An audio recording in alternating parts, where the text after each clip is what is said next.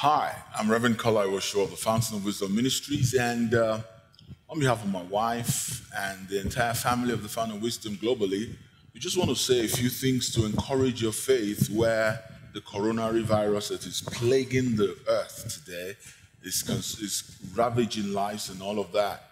You know, just last night my wife was preaching here in our Canon Church, and she said something about the plague, and that none of the plagues in Egypt came upon the children of Israel because they were in Goshen. I want you to know your Goshen, like she said, is in Christ. I want you to know that there's a provision for your protection from this situation, but you need to do one or two things, like stand in faith, resist the spirit of fear, and that's what this recording is about.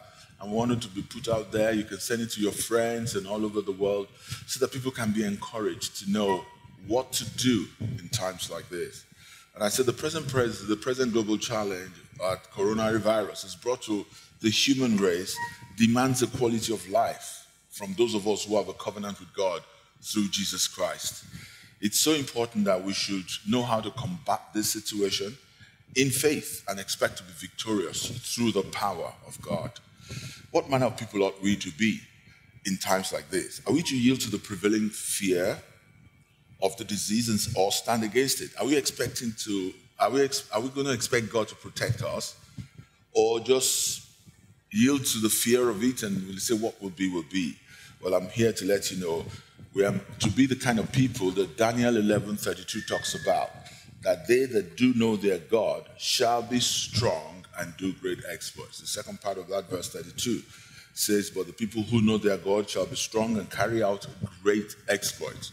I want you to know that these are the times where, yes, we need to abide by hygienic laws that have been given. We need to abide by the laws of our respective governments around the world, but we shouldn't do it in fear. Neither should we become victims of our circumstances, but we can be victors, because that's who we're born to be in Christ. So Daniel 11:32 tells you that these are the days that those that know their God shall do great exploits. You know, this is the time you can preach the gospel to somebody more. This is the time you can send links to them that will help them to know that there is a God in heaven. That's why when you read the Old Testament, Moses would say so that they would know that there's a God who owns the earth. There's a God of Israel. There's a God in heaven. I want you to know this is not the time to fold your arms, play the victim, and fear and wonder, what's going on? I'm here to let you know something is going on. And like the prophetic people have said, the plagues that are coming, this is not the end of it. I remember Apostle Williams, when he was in our church, he said some things about the kind of things that will happen on the earth this year, and we never thought it was going to happen so soon, but it has started. So I want you to prepare yourself to be victorious. I want you to prepare yourself to be more than a conqueror that you are born to be. I want you to take note of the fact that this can be a time of the downfall or the falling down of many, but it can also be the time of the rising of many. And that's why the Bible says we should not fear their fear. We should not call a conspiracy what they call a conspiracy. We should not yield to the spirit that prevails around us. Yet rather, we should yield to faith. It's amazing that Jesus predicted this in Matthew 24. It says from verse 3 to verse 8. It says, now as they sat at the Mount of Olives, the disciples came to him privately saying, tell us when all these things will be, and what will be the sign of your coming and of the end of the age? Jesus answered and said to them, take heed that no one deceives you. For many will come in my name saying, I'm the Christ, and many will deceive many. And you shall hear of wars and rumors of wars. See to it that you are not troubled, for all these things must come to pass, but the end is not yet. For nation will rise against nation, kingdom against kingdom, and there will be famines, pestilences, and earthquakes in various places. All these are the beginning of sorrows. Well, I'm here to let you know pestilences are like a plague, and it can mean anything from coronary virus to whatever you have. And so these are the things that Jesus said will happen, but they're happening right now. We're really in the end times, and these things are happening all around us.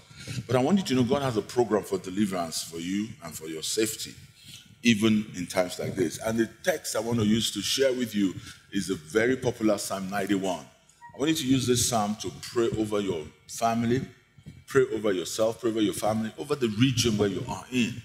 Use Psalm 91. And what does it say? It says, he who dwells in the secret place of the Most High shall abide under the shadow of the Almighty.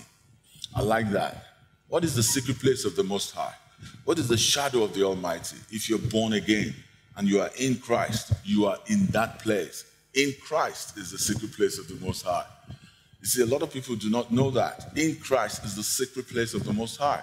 What do I mean by that? Jesus said, I am in the Father is in me.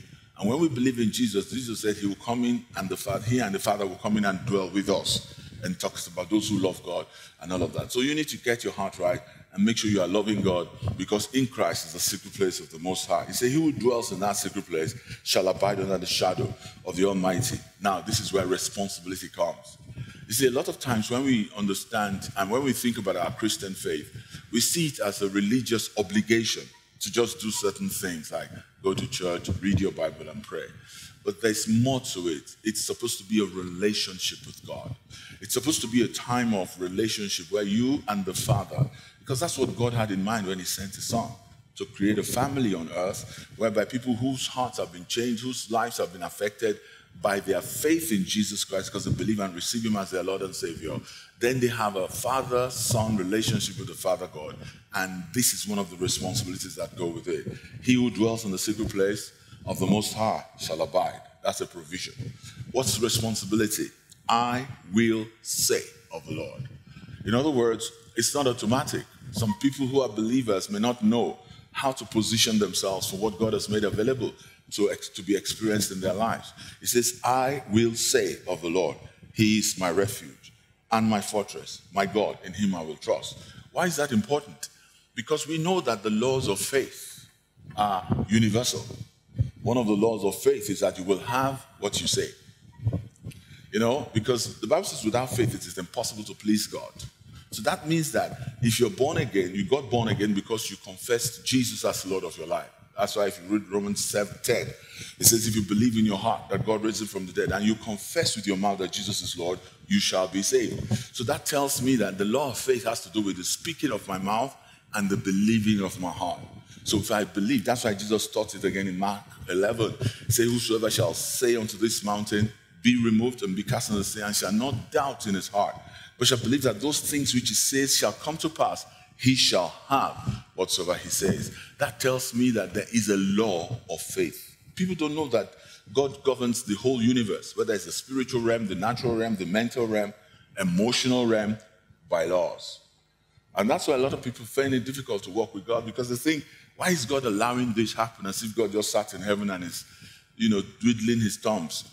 If anybody goes to a high-rise place and falls off, and the law of gravity acts against the person, people will say, why did God allow the person fall?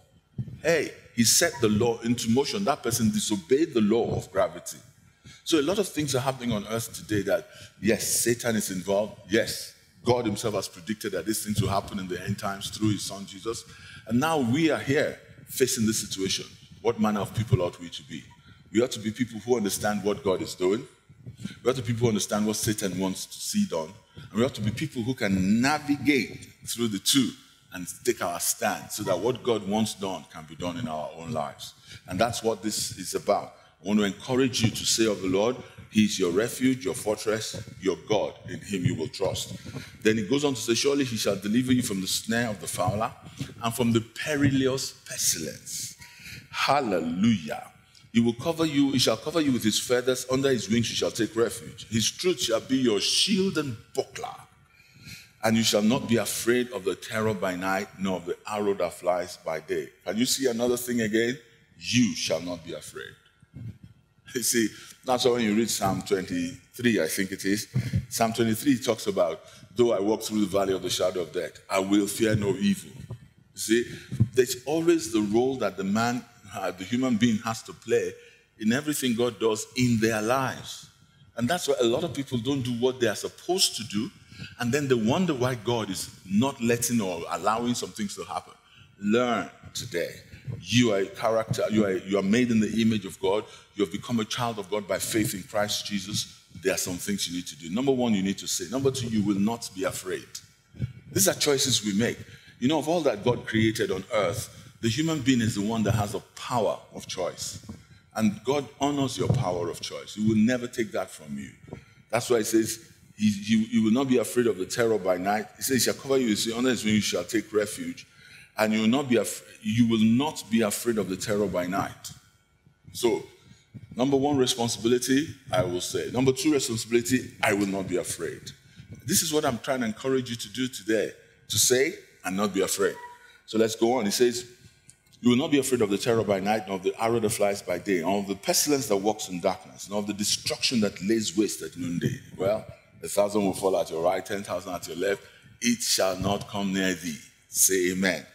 The 1,000 may fall at your side and 10,000 at your right hand, but it shall not come near thee. God himself is promising you that. It will not come near you. And you have to take your place by playing your part so that his own part can be executed in your life. He says, it shall not come near you. Only with your eyes shall you look and see the reward of the wicked. Because you have made the Lord, who is my refuge, even the Most High, your dwelling place, no evil shall befall you. I declare that to you prophetically, that if you're born again and you are listening to this, no evil shall befall you. No evil shall befall you, and no plague shall come near your dwelling. I like that. For he shall give his angels charge over you to keep you in all your ways. In their hands they shall bear you up, lest you dash your foot against a stone. You shall tread upon the lion and the cobra, the young lion and the serpent you shall trample underfoot. Because he has set his love upon me, therefore I will deliver him. I will set him on high, because he has known my name. He shall call upon me, and I will answer him. I will be with him in trouble. I will deliver him and honor him. With long life I will satisfy him and show him my salvation. I want you to anchor yourself in this Psalm 91, in this season we are in. And the way to anchor yourself is to just go through it like I've just done with you and repeat the things that are said there. And you just build your faith, your conviction, your commitment to doing your part. What happens if you find a symptom rise on your body? Resist it. Because God has not given you the spirit of fear, but of power, of love, and of a sound mind. What is the enemy using today to spread this disease? Should I tell you? The spirit of fear. There's this principle, another law in the Bible, that whatever you fear the most will come upon you. That's found in the book of Job. Job chapter 3, verse 25. He said, for the thing I greatly feared has come upon me. What I dreaded has happened to me. What am I trying to let you know? That faith and fear, they are laws in reverse. They operate by the same principles. Faith believes what God says and expects it to come to pass. Fear believes what Satan says and expects it to come to pass. So you have a choice. It's either you are, because faith is to God, what fear is to Satan. So deal with the spirit of fear. How do you deal with that spirit? You can bind the spirit of fear. You can cast it out of your soul. But you need to take your stand and say, you know what? I will not yield to the spirit of fear. You have to do that.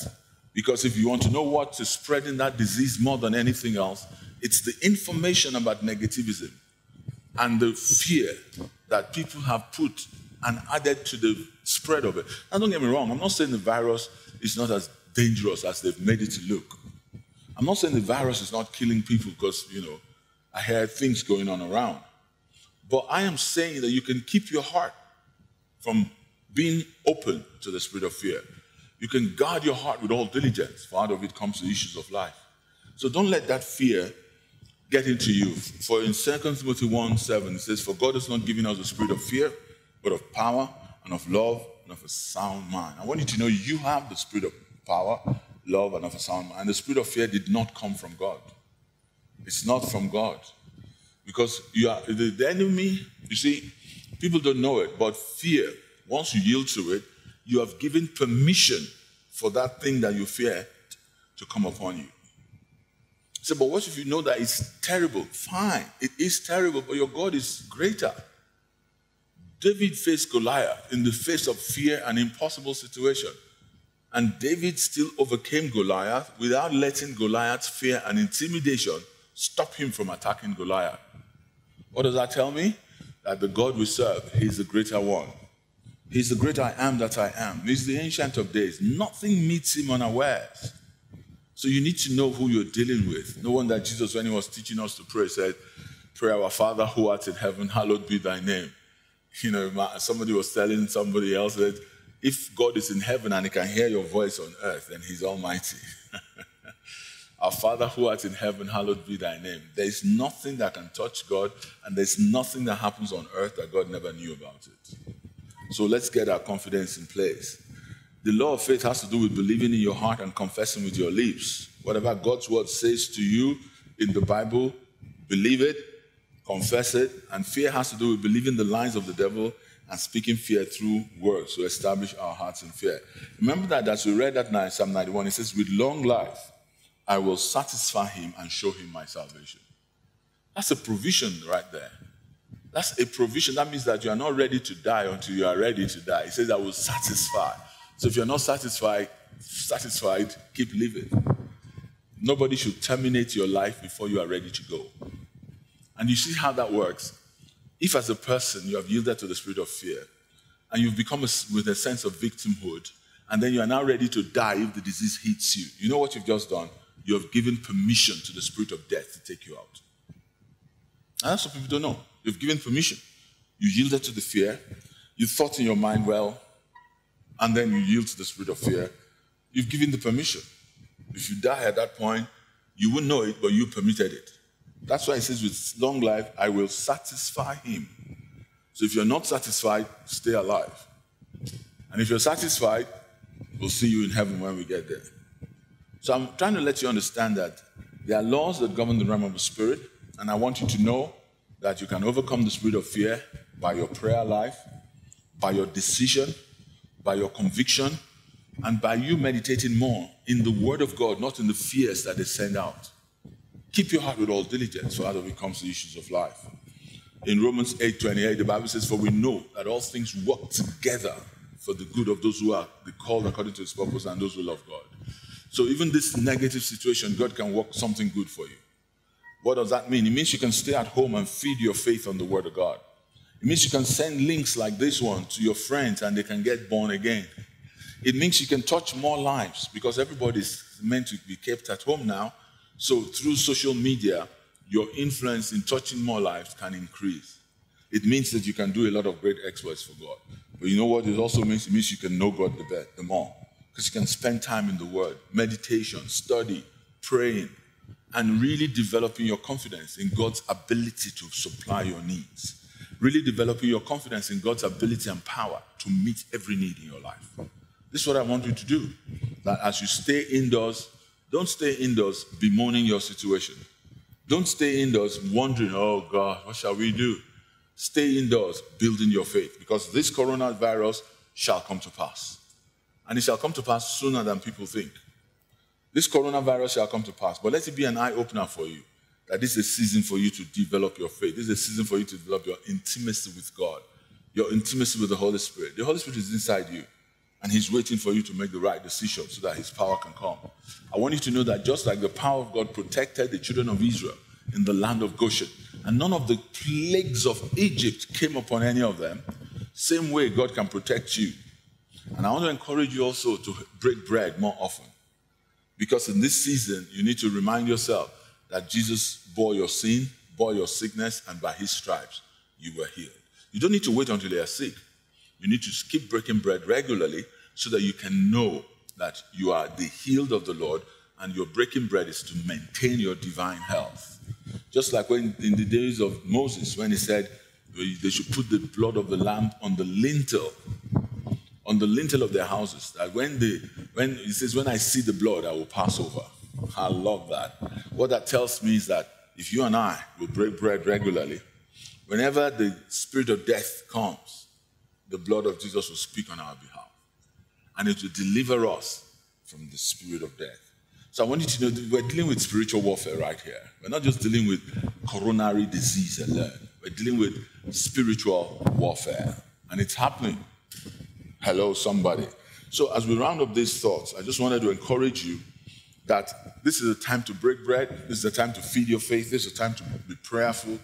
This is a time to commune with God the Father by his Spirit and let him speak into your heart. Confidence. Let him let you know what you can do at this time so that you can take advantage of this time of isolation or time of being indoors to rise up so that when the next season comes upon you, you are prepared for God's new season in your life. I want you to know it's a great day and God is doing something wonderful. So until I come your way next time, I want you to maintain your faith in God, get rid of the spirit of fear, feed your heart on the word of God, confess what God says about you. You are who God says you are. You have what God says you have, and you can do what God says you can do. It's all yours. But if you don't make the choice to enjoy what God has given you, then don't blame God. But I believe that for you to listen to this, you have made up your mind to enjoy what God has given you. So on behalf of myself and my wife and the entire family of Fountain of Wisdom Ministries worldwide, I want to say, welcome to the new phase of development. Welcome to the new phase of growth. Welcome to a new dimension of power that is going to be made manifest in your life because you have gotten rid of the spirit of fear, you're dwelling in the secret place of the Most High, and you are pressing into all that God has for you. Until I come your way next time, this is Rev Kola Ewuosho saying, God bless you real good, and stay strong. Don't give up. Don't be a victim. You are more than a conqueror. God bless you.